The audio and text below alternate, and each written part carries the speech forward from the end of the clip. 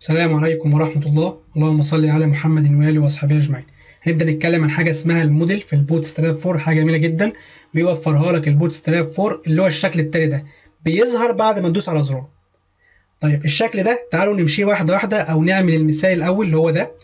أنت تدوس على الزرار ده فيظهر لك الموديل بتاعك. تعالوا ناخد ده كده كوبي ونحطه عندنا كده ونشوف الشكل اللي هيظهر، ونشرح كل حاجة بالتفصيل.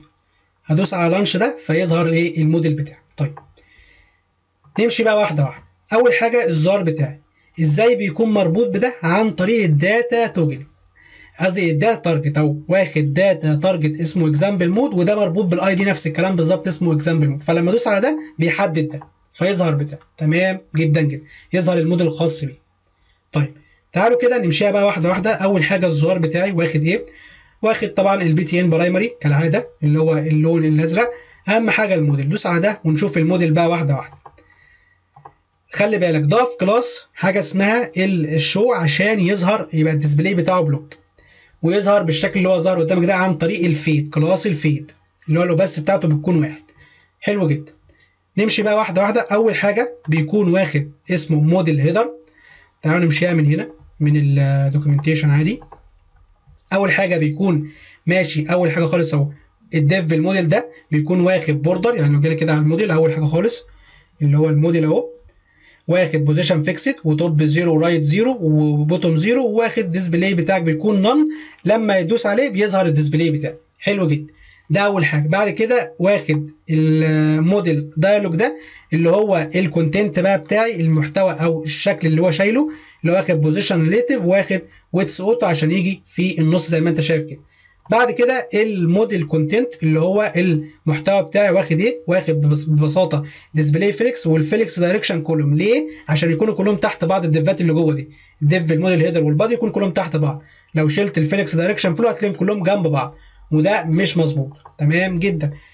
الموديل هيدر ببساطه واخد ايه؟ واخد على طول اللي هو جاستيفاي كونتنت سبيس بتوين عشان يكون بتوين علامه الاكس دي. يعني انت لو دخلت جوه ده هتلاقي فيه اتش وهتلاقي فيه بوتون، فالسبيس بتوين ده عشان يكون يبعد بينهم، ده يكون على الشمال وده يكون على اليمين. ده الموديل هيدر. وواخد بادنج عادي بقى وبوردر زي ما انت شايف كده، واخد طبعا بوردر راديوس اللي هي من التوب ليفت ومن الرايت ومن التوب رايت. طيب حلو.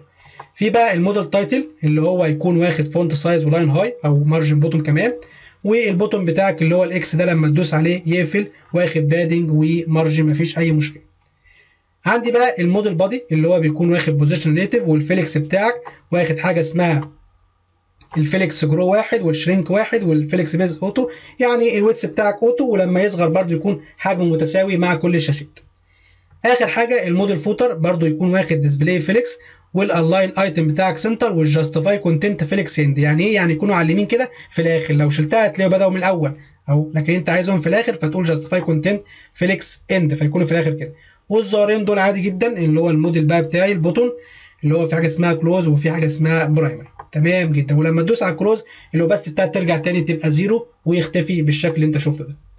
ده الموديل بكل بساطه شديده جدا. تمشي معاه بقى عادي جدا. هتلاقي بقى في كلاسات بسيطه تانية اللي هو مثلا لما تدوس على ده يظهر لك بشكل مختلف زي ما انت شايف كده، ويكون بقى مقسم لك بقى الجريد سيستم هنا ياخد 4. انت تقسم بقى المحتوى بتاعك زي ما انت عايز. فهمت الموديل؟ خلاص فهمت كل الكلاسات اللي فيه. انت بقى قسم المحتوى اللي انت عايزه يكون يشوفه جوه. انت تتحكم ازاي؟ عن طريق الموديل بادي. تيجي هنا اهو تشيل كل حاجه في الموديل اهو، الموديل بادي فاضي اهو، تضيف اللي انت عايزه. مثلا تضيف مثلا ديف، تضيف هيدر مثلا اتش 3 مثلا، هيدر تاني، تضيف اللي انت عايزه كله. تضيف باراجراف مثلا ونضيف عليه الكلاس اللي احنا اتعلمناه الخاص بالباراجراف اللي هو ايه؟ الكلاس اللي اسمه ليد. وتضيف مثلا لوريم ابسون مثلا زي ما انت عايز، لوريم 5 حروف مثلا او 5 كلمات. ادي اللود اهو، وتدوس على اللانش فيفتح لك البادي بتاعك. ادي فيه هيدر وفيه باراجراف، وضيف اللي انت عايزه كله. تضيف فورم اللي احنا اتعلمناه كله ضيفه زي ما انت عايز. تمام جدا جدا. اتمنى يكون الفيديو واضح.